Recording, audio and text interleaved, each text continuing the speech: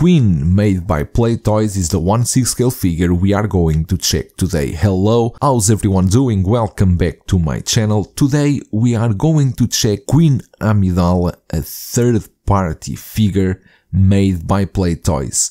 And it's not normal for third-party figures to go into Star Wars, so this one is a bit of a surprise, but it is the art box that it comes with. Very simple. It's only our figure here in the front with some background from the Phantom Menace, and in the sides going on with the same design. In the back the normal warnings. Inside everything is very basic. There's only a figure, there's no accessories, no display base, there's basically nothing inside except the figure, because this Queen Amidala, it will be just like a background character. And taking a look here at the figure, because there are no accessories, first the head sculpt. I will not consider a perfect likeness, but I do like the way they did this. And if you don't like the likeness, you can always say, is her decoy. It will work that way. But I do like all the stuff they did here. The hair, I think, looks really cool. Those sides parts, and here in the back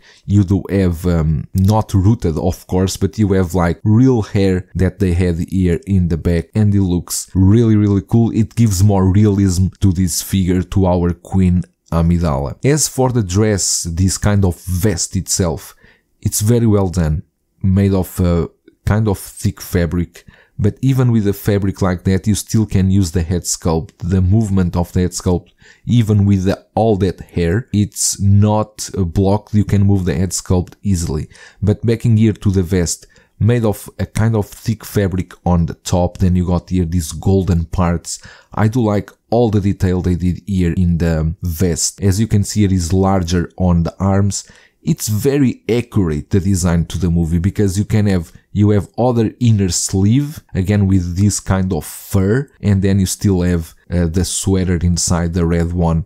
That is exactly how she used it in the movie. The ends are indeed a bit shiny, or too shiny, like all the third-party ends. This is an easy fix, you can just change for a better hands. Here the vest in the down then continues until it opens up. Here you got this kind of gemstones or something like that. They are kind of heavy, but they will help later for you to do the posing. Inside you do have here some kind of very plastic and cheap boots, but they are not important because you will not have them shown. This is a kind of a smaller body. The height is 28 centimeters, and for the articulation, it's a normal body. It's a normal 1/6 scale body. It's a female body, so it's more skinny, of course. That's why it will look like this vest is a bit too large. The torso does have some movement, and in the legs you still have double jointed knees.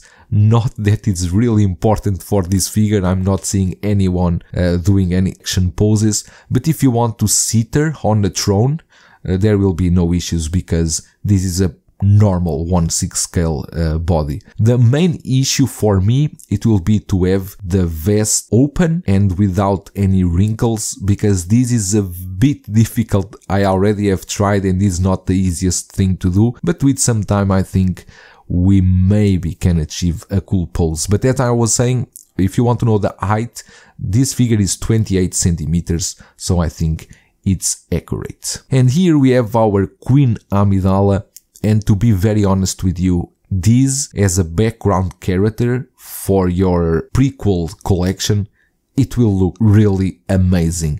It's a figure that, as simple as it is, it will stand out because all the vibrant colors, and I think it looks really good. It's a figure, of course, that we may see from Hot Toys maybe this year with the Phantom Menace anniversary, but we can never be sure. And this offer from Play Toys, it's fairly priced. I think it's around 140 or 130, something like that. I think it's a good option for a background character. You can even have her with Padmé, that is releasing soon from Hot Toys, and I think it will look great in any Star Wars collection.